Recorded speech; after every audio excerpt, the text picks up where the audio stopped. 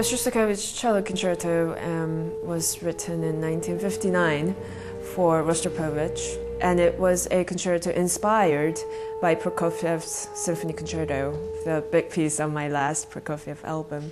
So in a way, it was a very natural musical journey to make, to come to Shostakovich's music on record.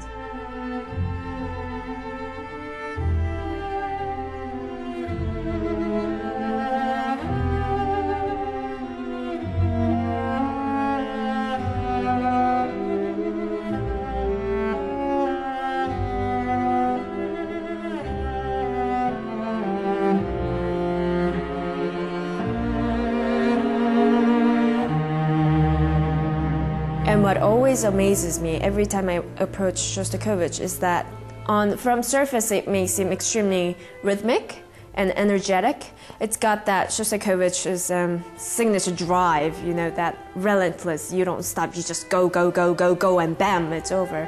But beneath that surface is really, I find, tremendous tragedy, just sadness that's just weighs down on your soul. It is so heavy.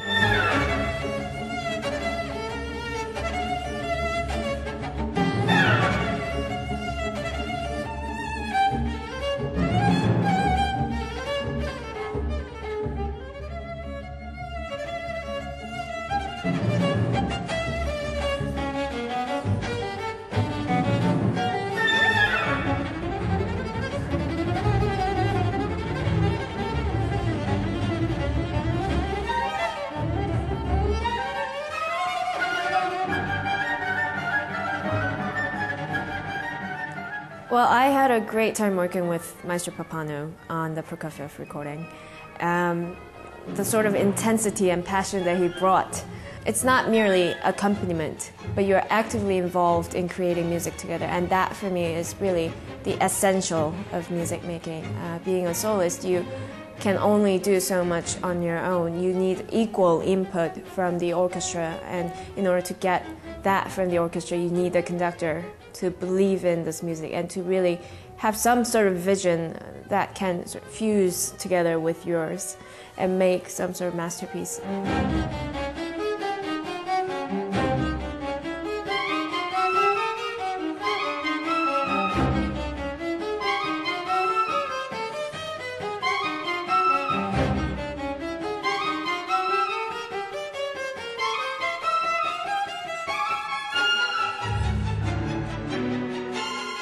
I found it rather strange to be compared to Jacqueline du Pré.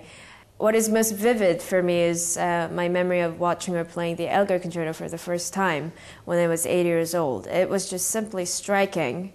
The intensity with which she was bent upon saying something through, you know, Elgar just struck me as wonderful, you know. And I think that's when I really, for the first time, realized that a musician is also a communicator. You are communicating something.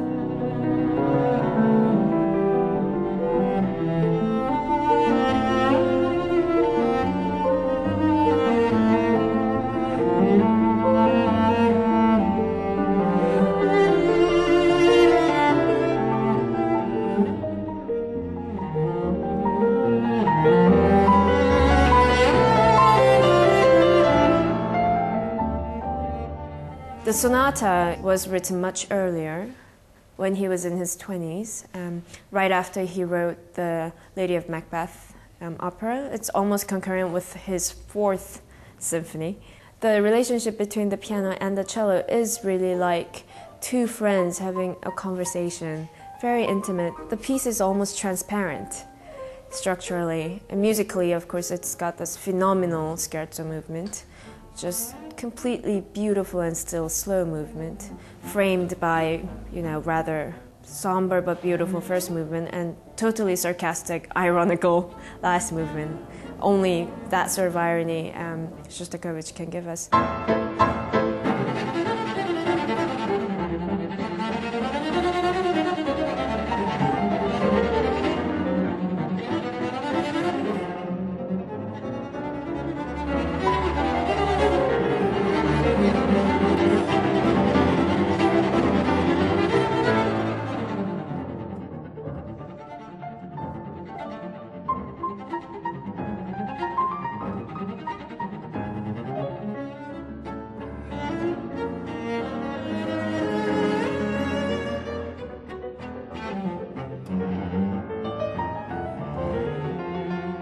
I think it's very important for any musician, in my opinion, to always find ways to evolve, always mature and grow, because really when we say, perfection is impossible in music, that's in a way very true, because it's really infinite. The possibilities are infinite.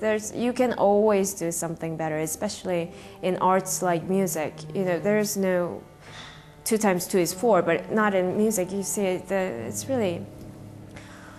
So never to be overwhelmed by your current success or, career or your age even, but just to keep on growing is, for me, my first priority.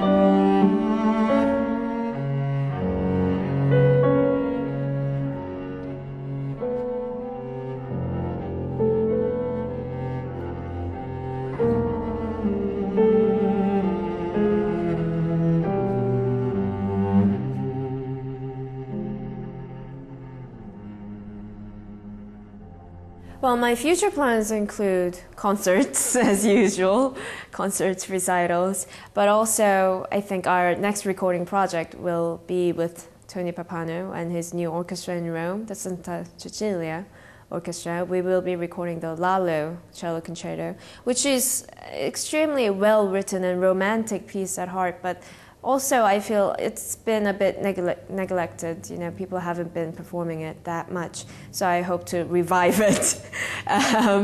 And also we'll be recording on the same disc shorter works for cello and orchestra, which are equally so beautiful but rarely performed because of the length of the pieces. It's awkward to program them. They're about 8 to 10 minutes long. Tchaikovsky, Andante Cantabile, Dvorak, Rondo, Paganini, that sort of thing. So it's going to be a wonderful infusion of romantic spirit, and I'm really looking forward to it.